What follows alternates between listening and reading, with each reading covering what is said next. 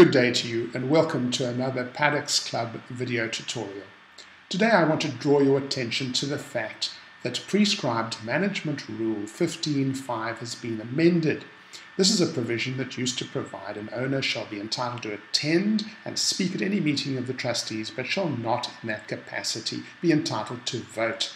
Now they've added in a qualification on that right, which says that an owner is entitled to attend on invitation.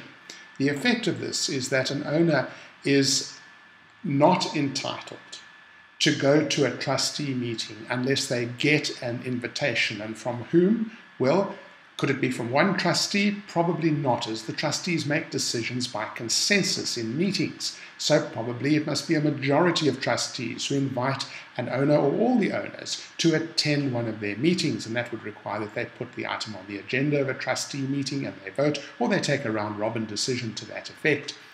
Another question that arises is, can owners give trustees a Section 39(1) direction instructing them to always invite the owners to their meetings?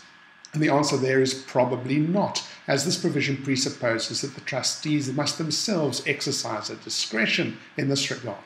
So the effect of this change, which will take effect on the 30th of July 2015, later this month, is the unilateral removal of the right all sectional owners have had since October 1997, a period of some 18 years. And unless special general meetings are called, this means that owners only have the right to attend the annual general meeting. So they only have one assured opportunity to participate in scheme administration. Who would a provision like this benefit? Well, it's hard to say. It's hard to say why this provision would come at all at a time when we seem to be moving towards transparency and openness in government at all levels. Perhaps only trustees and managing agents who don't want owners interfering in their decisions. And perhaps there are owners who are perfectly happy simply to let the trustees deal with absolutely everything without any oversight. Owners were never entitled to vote. They were entitled only to talk. So they were really observers in the meetings. But now, with effect from 30th of July 2015, that right will be taken away. I've asked Karen and Zelinda to consider whether the Minister's action in making this change to the Prescribed Management Rule complies with Section 3 of Act 3 of 2000, which is the Promotion of Administrative Justice Act. And that provision requires that any administrative action which materially and adversely affects the rights or legitimate expectations of any person must be procedurally fair. My initial feeling is that the making of that particular decision and taking away this particular right without any visible motivation or form of consultation doesn't seem procedurally fair, although it is true that the Sectional Title Regulations Board in the past has never published their decisions for public comment before sending them to the Minister. And that raises the question, who suggested this change? I chatted to Graham Barnes, a Paddocks Club meeting and director of NAMA, who has confirmed that this wasn't NAMA's suggestion.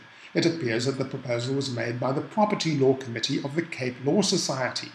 It would be really interesting to know why this particular subgroup of the legal profession thought that this change was necessary, and whether the Sectional Title Regulations Board or the Minister at any stage considered giving any sort of notice to the more than 1.24 million sectional title owners who appear to be directly negatively affected. Perhaps asking what they thought of the proposal. Look, if you think this is a good idea, that owners shouldn't be allowed, unless they're invited, to go to trustees meetings, well, then that's fine. You don't need to do anything at all. But if you don't think it's a good idea, as initial comments on the Paddocks Club discussion forum have indicated quite a few owners don't, then it's time to do something. Who initiated this decision? Well, although it was put up by a member of the Sectional Title Regulations Board, it was the Chief Registrar's Department, and particularly Antoinette Reynolds and George Totsetsi, who run that whole process of convening and implementing the decisions of the Sectional Title Regulations Board. So you could email or write or telephone them and ask them. You could also go to the Chief Ombudsman. While the Sectional Title Schemes Management Act isn't in effect yet, the Chief Ombudsman has shown a considerable interest in anything that negatively affects owners' rights.